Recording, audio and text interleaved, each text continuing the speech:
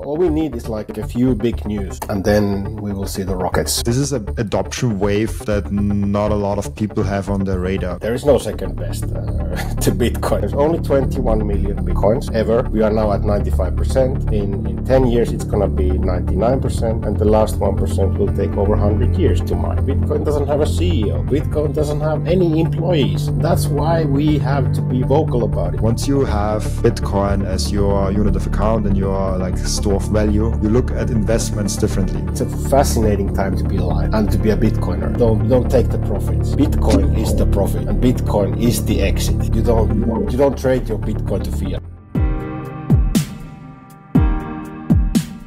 Hi Peter, how are you doing? Everything fine? Hi Robin, everything fine in Zurich. So I think it's raining today here, so I won't be needing these Bitcoin shades, but I'll just cover it out. Definitely. But so first, I would like to congratulate you, Robin, on something, because I understood that you locked Michael Saylor to your podcast as a guest. So I think it's pretty amazing thing, and also it's quite an honor to be in the same podcast with the father of Bitcoin corporate adoption. So. That's a pretty cool topic, actually. Thank you. Yeah, it's fascinating for me that he just said yes to do it. I'm just a random small Bitcoin podcaster, and I was just shooting my shot and said like, "Hey, Michael Saylor, I would love to have you on the podcast." And he's like, "Yeah, definitely, let's do it." And we're even doing it in person in Prague. So it will be an in-person podcast with him, cool. And will be also my first ever in-person podcast that I ever did, and then directly with like one of the best people in Bitcoin, the biggest people in Bitcoin. But your background is also in companies, and you adopted also for your company the MicroStrategy playbook. So let's talk a little bit about that. Yeah, I'll start with the MicroStrategy story, because I have a professional link with the MicroStrategy since 2008, actually. So it's a funny link to Saylor and MicroStrategy, because we all know that Michael Saylor he founded MicroStrategy, and I was actually in BI consulting back then in my home country Finland, and I was sent to a MicroStrategy certification training to London.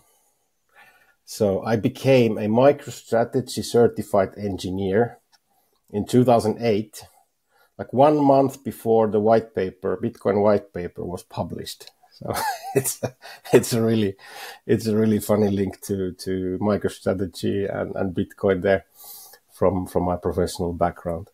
And yes, definitely. So this MicroStrategy playbook, Bitcoin as a treasury reserve asset. I think it's clever. It's extremely clever idea. And for my own company here in Switzerland, we are now in the process of introducing that same strategy also in cooperation with Relay.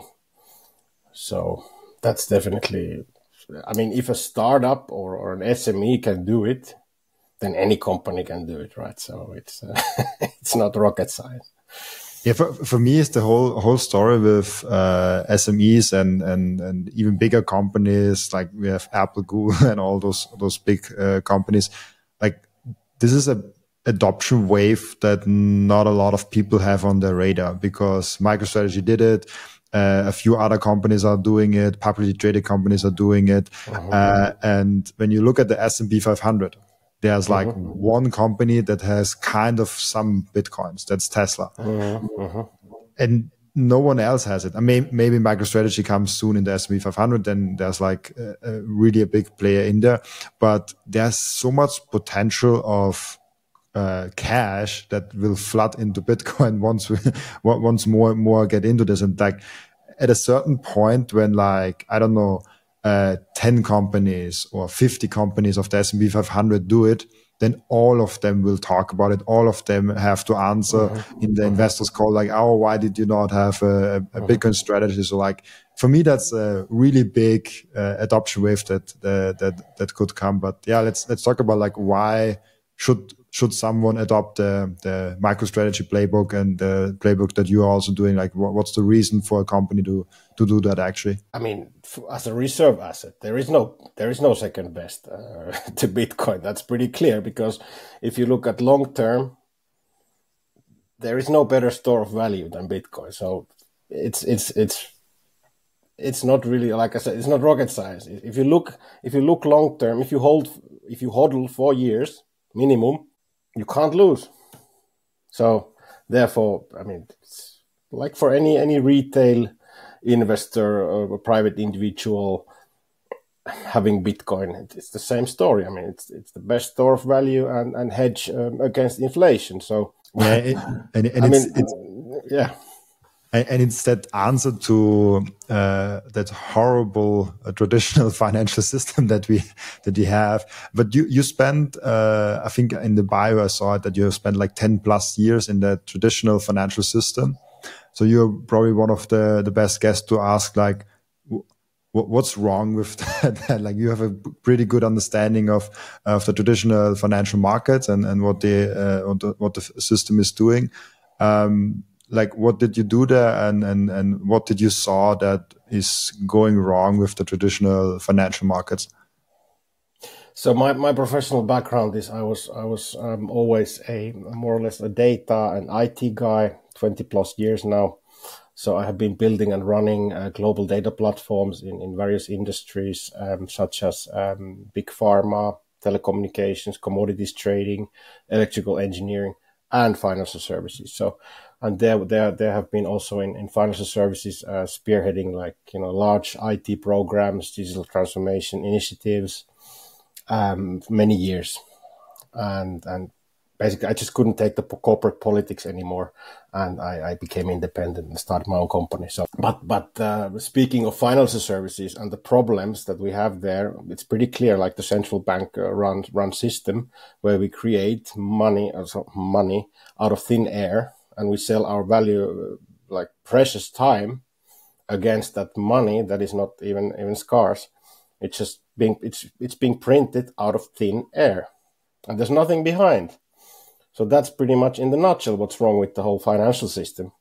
And Bitcoin is the perfect hedge against that inflation that is being caused by this money printing.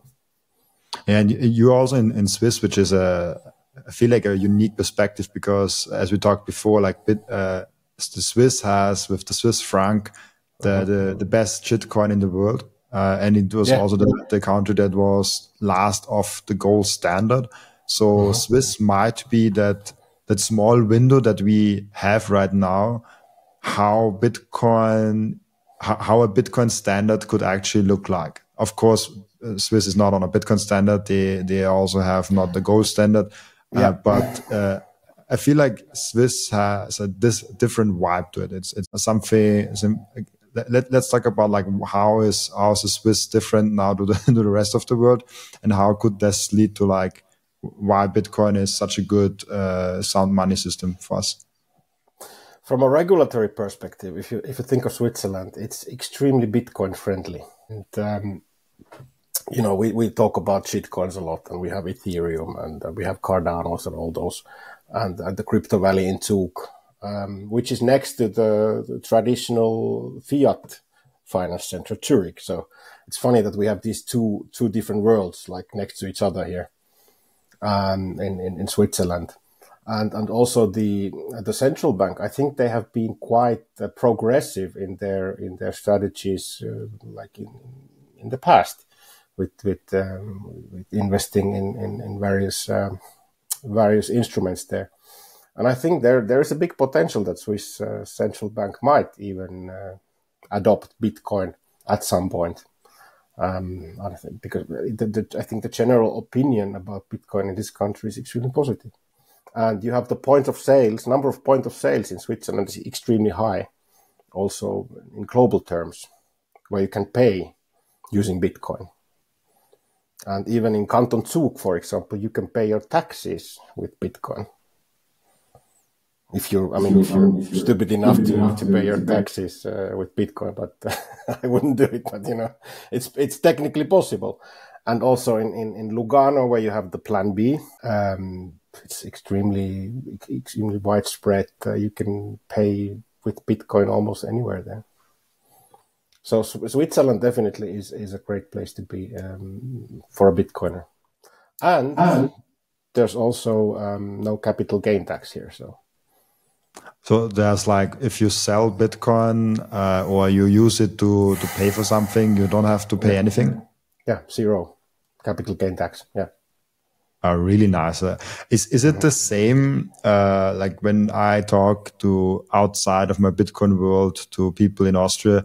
I have a lot of thoughts coming my way as the climate and energy consumption is still a big thing. What people are saying, people are also saying, no, we need inflation. A deflationary system would be not good. Like there are a lot of different things that are here in the normal world. Is that still also in Swiss? Yeah. Well, I don't know. It's in public discussion. It's, of course, there's always this fake news around, because the mainstream media, we all know how it is. I mean, what they tell is mostly whatever they tell is I would really look it through a different filter, So basically, the whole energy topic, that I find it hilarious, because everybody, Bitcoin consumes so much energy, and more, like country X, for example, and in the end, if you think of the whole banking industry, how much it takes energy and cost to run that whole circus around fiat currencies, plus to secure that, you need the military operations on top. I mean, how much US spends on securing US dollar and their interest around the world with the petrodollar? Imagine the whole army, the military spending, how much they do. I mean, they spend like 10 times more than any other country. Or no, sorry, it was like they spent more than all of the others in top 10 combined. That's the military budget. It's insane. It's and just to secure the fiat currency. But a part of that probably would also, like, do you think that those military operations and those border controls and that the line is breaking, by the way. What is breaking? The line is breaking. Yeah. The internet line? Yes. Now it's better, but there was like you were frozen for a while. Oh, okay. So, but could you hear me? Yes, now I could hear you. Yeah. Yes. Okay, no problem. Like sometimes it's a little bit swiggled, but in the end podcast when it comes out, then those will not be there, because Riverside uploads the best quality audio and video locally. So like the Zoom call quality that we have now is just now while speaking, and afterwards the best quality audio and video gets uploaded. That's what you also see with the uploading sign, and this is like then combined to it. But I see you all the time, really good. So it should be fine. Okay, that's good to know. Yeah. So usually the end product is extremely clean and has no wiggle room. And even if there's, like, I have afterwards like a small tool that runs over the pauses, and when there's like a long pause in there, it sees that and just cuts that out automatically.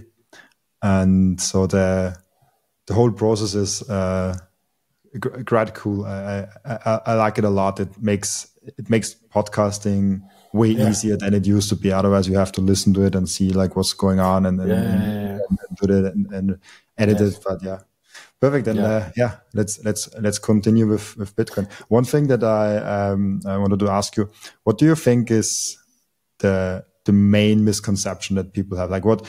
Because we understand Bitcoin and we are here and we think that Bitcoin will be fully adopted at some point. But but we have to get over some hurdles. Like it's all education in my opinion. What do you think is like the main misconception, the main hurdle that people have to go through to understand Bitcoin, to get to this full Bitcoin standard? And how can we improve also our messaging around that? So I'll tell about my own story. So how did I get into the Bitcoin? What is my rabbit hole story? And I think that also answers the question from my perspective. So I first heard about a Bitcoin from a friend, I think 2014, 15, something like that.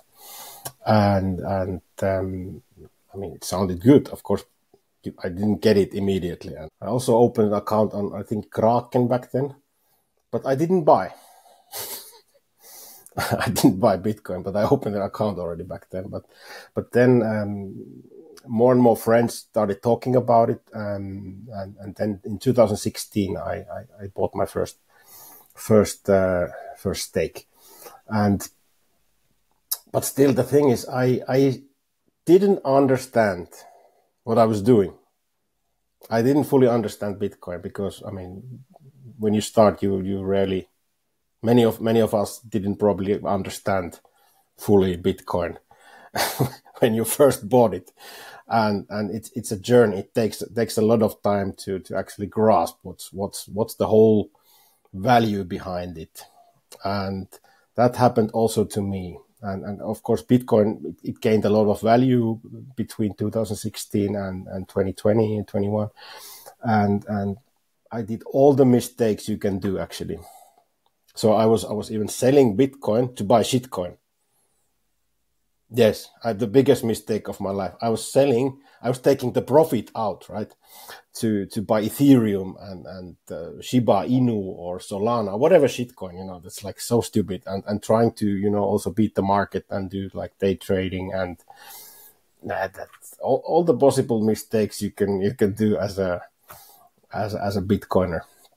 I did, but then I started to really understand the real value, the scarcity in like four years ago, and ever since I've been only buying and hodling, and not selling one single Satoshi, and that was actually also for me the whole idea behind it. The COVID time, the whole circus, it opened my eyes and made me understand with this money printing and inflation that was then caused by it, that Bitcoin really is the only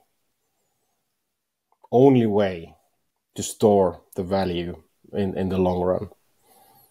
And that was for me the eye opener as well. And that, I think that is also that the people need to understand that there's only 21 million Bitcoins ever. We are now at 95%. In 10 years, it's going to be 99%. And the last 1% will take over 100 years to mine. So it's just, once you understand that, it's already a good start. And there won't be any more Bitcoin created out of thin air, like you can print these fiat currencies and shitcoins as well. Like Ethereum, for example, it became now a commodity according to SEC, and it's got nothing to do with commodity. I mean, it's a shitcoin that you just print out of thin air. It's like these cryptos. They're like fiat currencies in a digital format without government backing. So it's like CBDCs without government. But I don't get it. I mean, why would anybody buy Ethereum? I did earlier, but now I'm smart enough to say that I wouldn't do it again. What made you understand that altcoins are no alternative to Bitcoin and they are just shitcoins? Like what was the mind switch that you had to make, like that it's Bitcoin only and not the other cryptos? Because a lot of people still did not make it, and a lot of people still like, oh, I just buy the top 10 coins or something like that. Yeah. Well, the scarcity, right? You understand that with Bitcoin, you just can't create it more. It's the 21 million gap, and that's it. And also what was for me, it was also a big red flag with Ethereum when they changed the algorithm to proof of stake, and the whole thing. I mean, they have the founding team. They have the. I mean, it's a foundation, but they still have the whole. It's a centralized currency like any fiat, and with the proof of stake algorithm, it's a scam basically. That's my opinion. Yeah, and it's so obvious because proof of stake means you have people that stake have a say in what's going to happen with Ethereum. And then when we come to, for example, stocks, you have investors and you have stakeholders who, when they have stocks in company, they can have a say in what's happening. So for me, altcoins are the same concept as they are with stocks, because they are just an initial, like there are just people who have a stake in it. There's also pre-mine. It's the same thing as an issuance in a company, in the stocks. Yeah. So I don't know what's different about it. Maybe cryptos are the new way of starting companies. I don't think so. But that's the only reason I can think of that there might be some use case. Other than that, it's like, why would you do that? And I don't know if the SEC long term really wants that there are crypto companies that are issuing money without registering with the security exchange, because they can just do it. And they don't have to go through that hurdle that you have to go through when you go public. So it will be really interesting to see. And I think there will be at some point like a complete crackdown on almost all shitcoins. Probably not all, but almost all will be gone from the regulatory perspective. And if the regulatory don't do anything against it, the free market will do it for them. Correct. And if you think of what will happen next, because this opens the Pandora's box for all the shitcoins, Ethereum getting this status. I think that's a big risk, because then I mean, why wouldn't any, like a dog coin or whatever, cat coin or a hamster coin, why wouldn't they get the same treatment as Ethereum from SEC? So we'll be flooded with all these spot ETFs of various meme coins, and I don't see it as a good development. And I feel sorry for the people who invest in their money in that crap. Yeah, and it's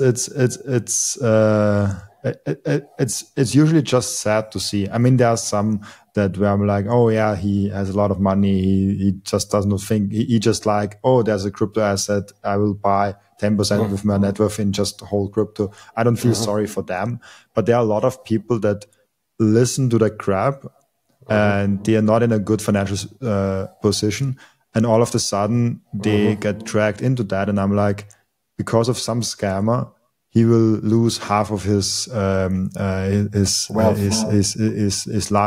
life savings. And this is why, like, I'm on the one side, I'm like, I don't care about shitcoins, about altcoins, what they are doing. I could just not mention them because like if someone wants to invest in that, it's their fault. Like, I don't care for them. The free market will take care of it. Yes. But on the other side, there are people that are suffering because of that, and those are usually afterwards really big Bitcoiners. I heard a lot of stories about that. But yeah, it's important to speak up and against that. One question around the topic before we move on: do you have a theory why so many altcoins are still around? Why there's a good amount of money still in those altcoins, in those shitcoins, and why people still to this day, like, I don't know, when was the first shitcoin around, the last 12 years, people still fall for this? Well, it's clearly lack of understanding, and also the funny thing is that but Bitcoin is so expensive. It's like it's almost $70,000 per coin, and yeah, but Ethereum it's only 3,000 something. It's much cheaper. I can buy a stake. I can get the whole coin. Just they don't understand. That's the problem. There's lack of understanding still, and that's why we have to. Communicate this, because Bitcoin doesn't have a marketing department. Bitcoin doesn't have a CEO. Bitcoin doesn't have any employees. That's why we have to be vocal about it, and that's why I've been in Bitcoin since 8 years, but I was never vocal about this, like publicly. I've been orange pilling my friends and family. They hate me for it, but. But I started to be vocal because I thought like every voice counts. We need to spread the word. We need to tell the people that this is the solution to the inflation. Yeah, absolutely. And thank you, by the way, for taking the time and for being on the show and not hiding. I have full respect for anyone that wants to stay anonymous. And I have several podcasts on my show where the guests decided to be completely anonymous, like Wicked or other even quite popular Twitter accounts but just never show their face. But I think if you can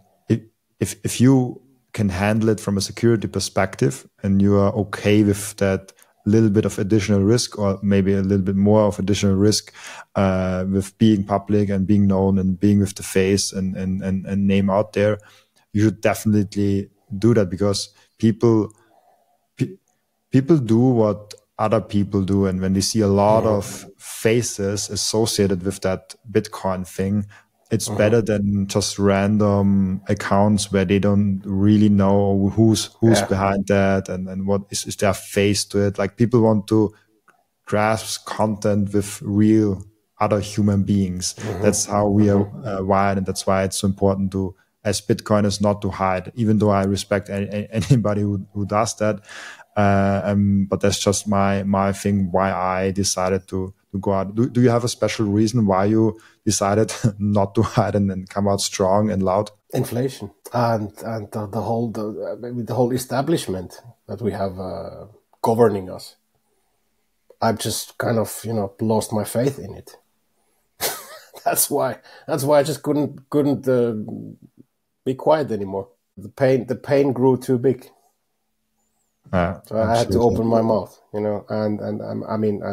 I'm not afraid. So I'm a big boy, so anybody can try to, whatever. But if you are listening to this podcast, you might be wondering, what is actually the setup look like of Robin? Or how can I improve my Bitcoin setup? And there's two things. You have to buy Bitcoin from the right source, and you have to store Bitcoin the right way. Let's focus on the first thing. How to buy Bitcoin. It's simple. Have a Bitcoin only exchange. Don't deal with the shitcoin exchanges. Don't deal with an exchange that has an own token or something like that. Be on a Bitcoin only exchange. I use 21 Bitcoin. 21 Bitcoin is for me the best partner for that. And now, where do you store Bitcoin? Bitcoin should be stored on a hardware wallet, on a self-custody solution where you yourself hold your keys, and it should be a cold wallet. So that's my simple solutions. That's a BitBox. You just put your Bitcoin on there, back up your seed phrase, and you are better than 95% of all Bitcoin hodlers. If you have more than 1,000 euros in Bitcoin, it's an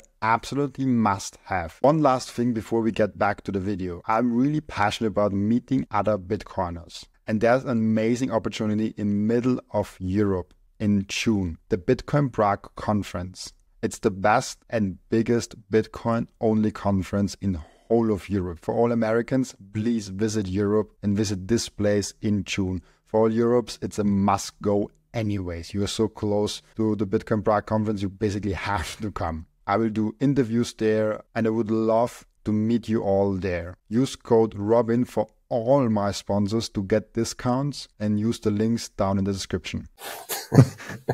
and I think every situation from every person is different, but there are already so many vocal Bitcoiners out there that it's not it's proven that it's possible to be not attacked constantly and not have like there are so many Bitcoin podcasts out there. There are really big vocal public speakers that have tens of thousands, of 100,000, even in the millions of followers, and we don't see articles like, oh, he got attacked, he got stabbed, he like he is Bitcoin. So it seems that it seems that it's a big enough pool of people that it's actually quite safe.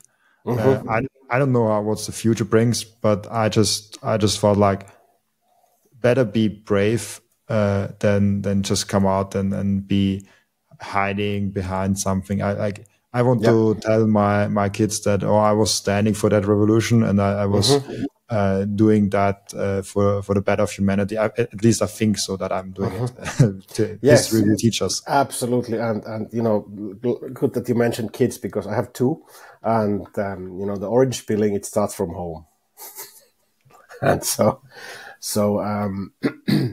both of them, actually, they are still young enough to get the child allowance, and what we do is they invest their child allowance directly to Bitcoin every month. So they have their own wallets and have it transferred via relay to their own wallets.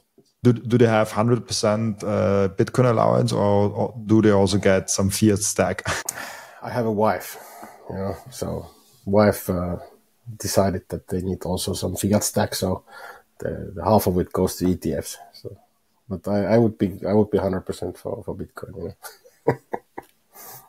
But she has 50% vote, so proof of stake. Marriage is proof of stake, yeah. No, but you can buy maybe a Bitcoin ETF with it. No. Yeah. That I think that might be the next step.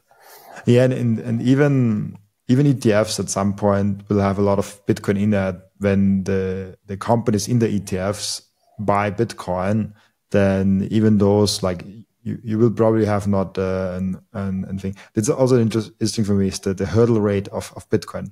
Once you have Bitcoin as your unit of account and your like store of value, you look at investments differently.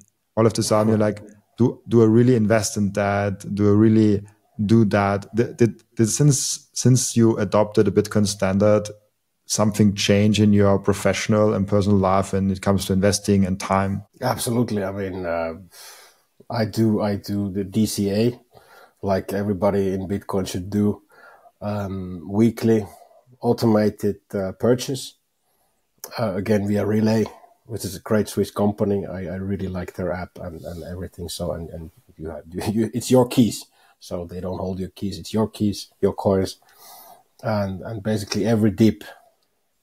When there's a bigger dip, I'm buying also. So it's the DCA plus the red candles.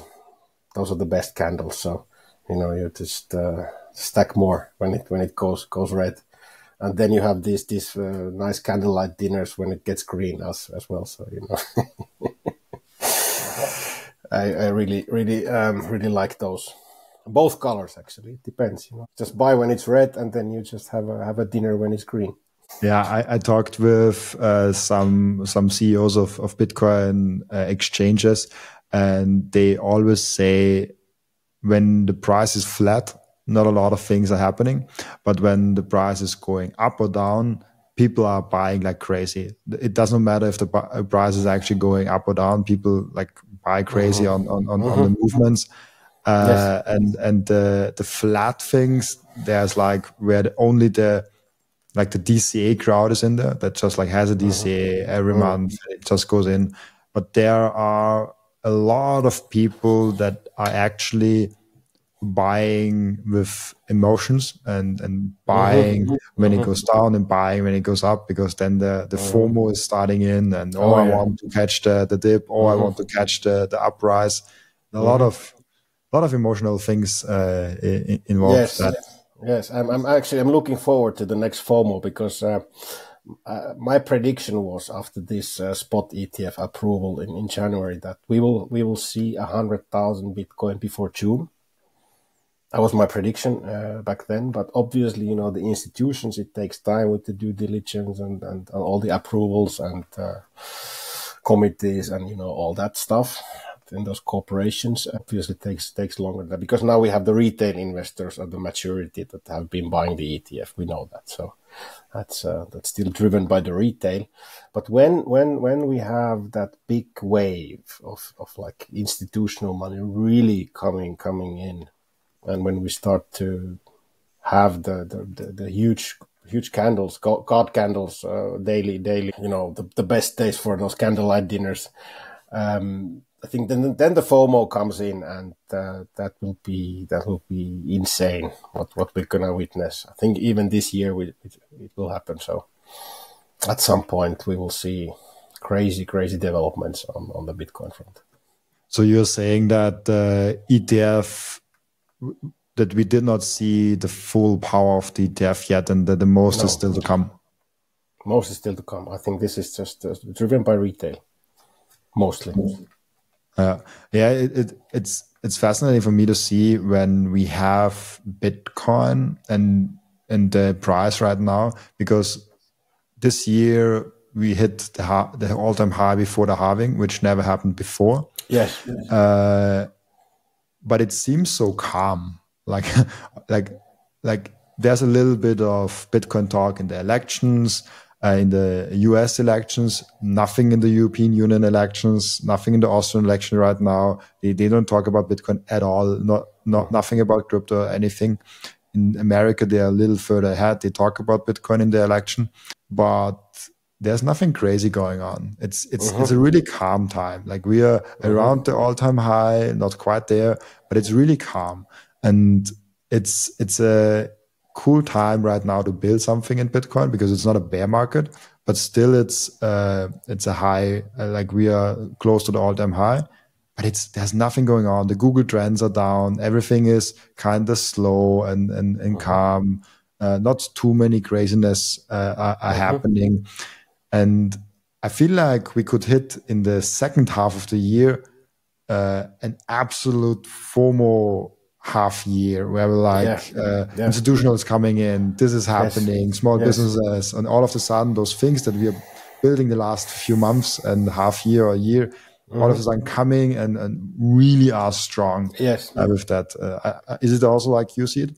Fully agree, because it doesn't matter how much we communicate, we Bitcoin plebs, whatever memes we post, it doesn't matter until the FOMO kicks in.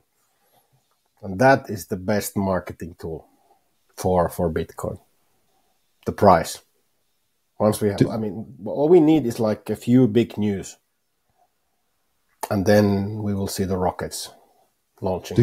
Do you think that the 100K Bitcoin price will be the major catalyst for the general population to wake up and see like, oh, what the fuck is happening? Yeah, I think that's something that mainstream media also can't be completely quiet about. I think that's going to be a massive catalyst, $100,000 Bitcoin.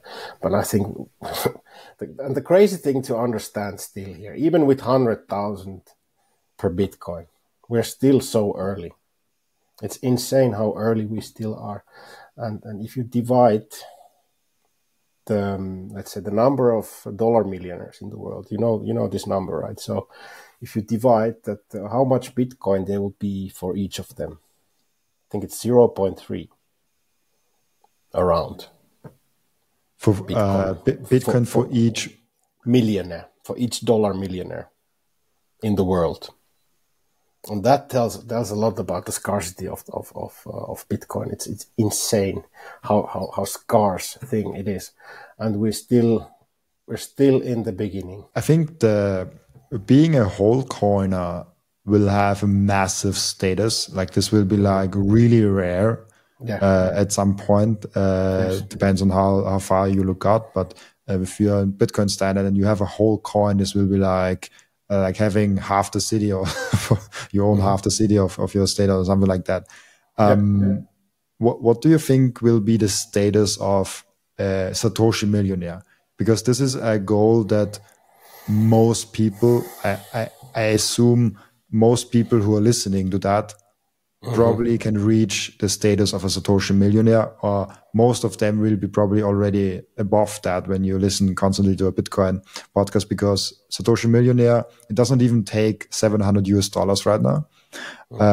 And when I see where most of my people are, they are like USA, Canada, Europe, and those countries. They are like the majority of my viewers. So they definitely can afford $700 in Bitcoin. They cannot afford to not have this kind of. What do you think will be the status of those early adopters who are Satoshi multimillionaires?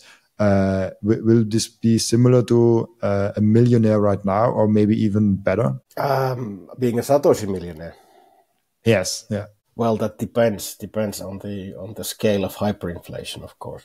That's pretty much it. How much zeros there will be behind those numbers in the fiat bills. That will be decisive, but it's hard to predict. But if you think of it's clear we have Bitcoin now. It's top 10 in the world in all the assets. We have less than 10 companies that are bigger than Bitcoin. We have gold and silver still there, and we have bypassed 58,000 publicly listed companies already, which is a huge number. So if we think that if we reach when we reach the value of gold, the market cap, it's going to be 10x and more, and I think that's gonna happen sooner or later. It's a question of when, not if. And but then if you think of, would it go like 100x or 1000x versus what is it now? I mean, it's possible, because if you think of all the wealth in the world, if let's say 5% of the whole wealth in the world would go into Bitcoin, we would be in a totally different price range than now. I think a lot about that, because when you see, for example, like I was a stock investor before. And before I started with Bitcoin, I was actually planning on starting with real estate. So if I would not be in Bitcoin right now, fully 100% in there, I only own Bitcoin right now, and some lights and a camera and something like that. But outside of that, I only own Bitcoin. I would have been a stock investor, real estate, maybe have some gold, maybe have some other assets. And when you look at the Bitcoiners, the most of them have only Bitcoin. Then some of them have a house that they live in also. Some of them has maybe some gold, like to like have some gold coins if like the whole system breaks down and we don't have internet. So like it's not a bad idea to have some gold coins living around where like 1% of your wealth or like 0.5% of your wealth is in there. Maybe not too bad of an idea, even though I would not recommend it, but it's a fair game. And then real estate. And all those things are kind of misused as a store of value these days. And I'm one of the examples who would be in those, put my financial energy in those, but I choose Bitcoin. When more and more people do this, and more and more people realize Bitcoin is the superior technology for saving your financial energy, because it is transferable over the whole world. You can take it over every border with 12 words in your head, and all those things that we repeated so many times on this podcast.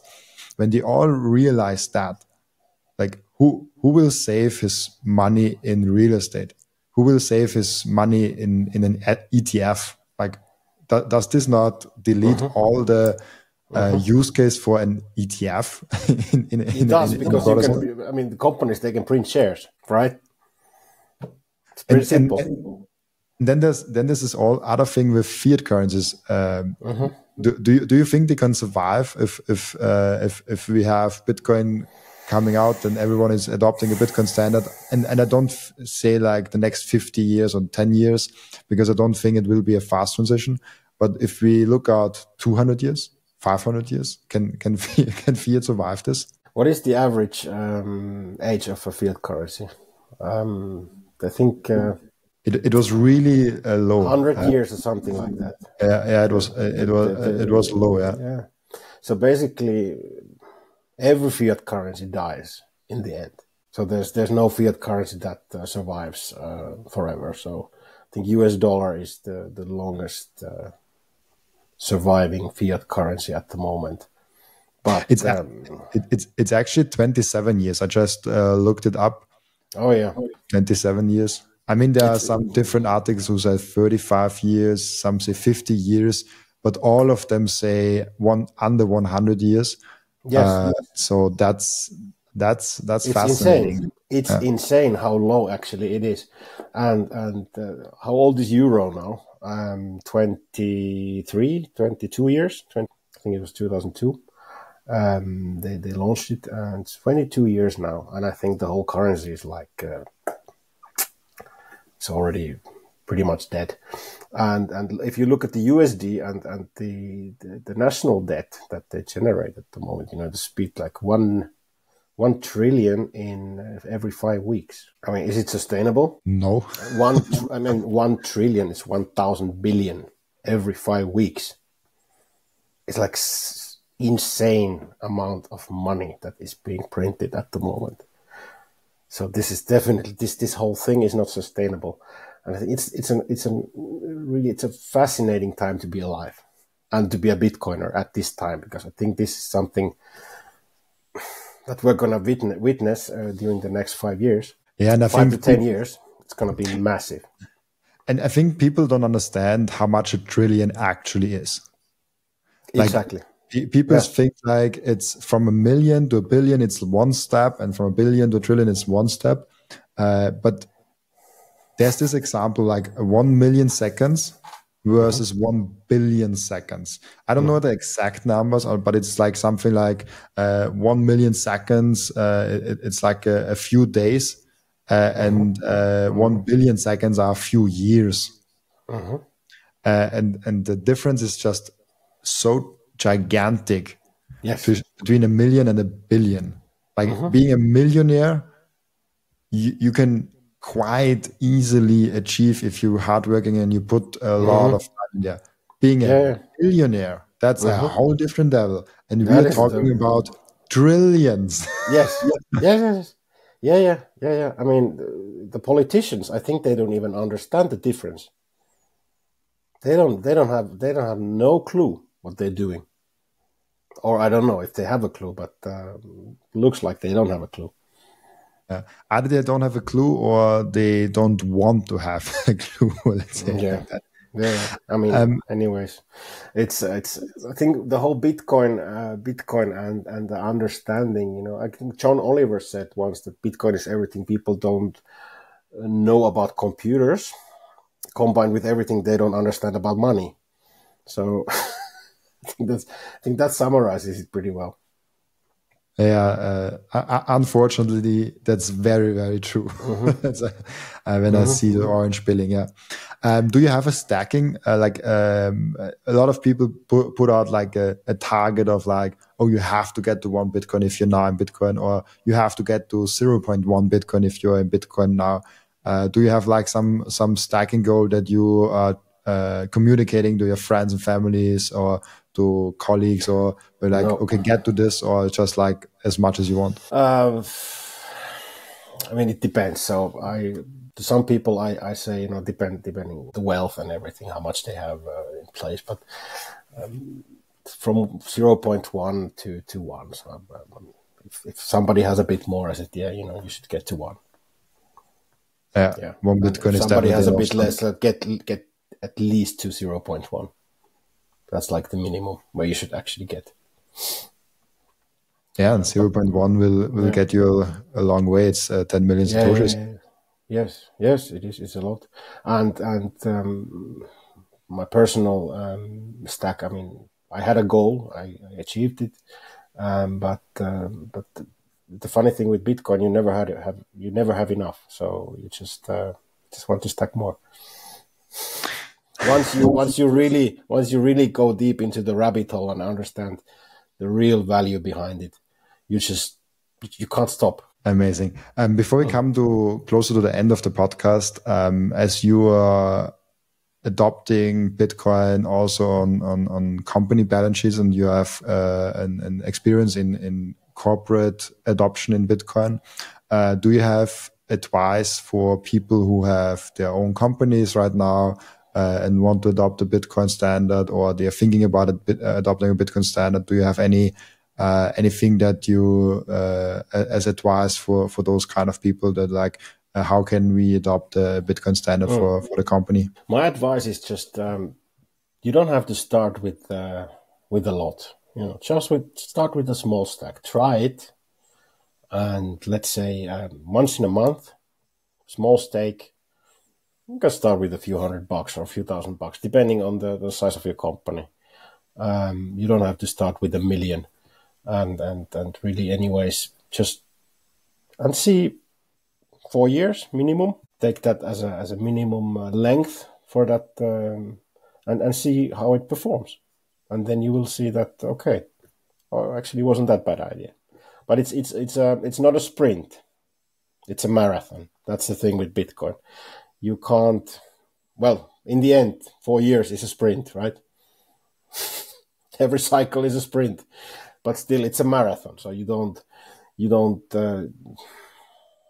take the profits out of Bitcoin. That's something people should understand as well. You don't take the profits.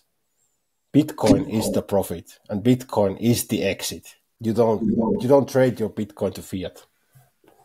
But that's exactly something that you need to understand, and it takes time, and it takes a lot of studying. You need to study Bitcoin to understand that. And that's also my advice to all the friends and family and the people I meet. Study Bitcoin. It's the best investment of your life if you study Bitcoin. Yeah, and this rabbit hole never seems to end. I'm my fourth year seriously in the Bitcoin space now, and I am now interviewing every day a Bitcoiner, and I'm every time learning something new, and it's fascinating for me how deep this rabbit hole goes, and how different subjects it touches, and how great the Bitcoiners are. Which leads me to my next question before we start into the end routine. I'm fascinated by Bitcoiners, what they are doing and what personalities they are. And that's why I introduced a new question that I asked every guest now. What are you currently passionate about or learning deeply about, which is not related to Bitcoin, or besides Bitcoin? Is there anything that you are currently looking into it? You're doing that activity, like whatever it is that you're passionate about besides Bitcoin? Do you have something like that? That's a good question. I'm really at the moment. I'm actually quite into the whole energy topic. I'm not talking about electricity, but energy as human beings, and how we all are basically one energy. I'm studying that kind of stuff also, so it's quite fascinating. How do you kind of feel the energy coming from the other people as well, and you sense if it's a good energy or bad energy, and all the stuff, and you can also pass on the good energy to others. So that kind of stuff I'm pretty fascinated about. Kind of energy healing stuff.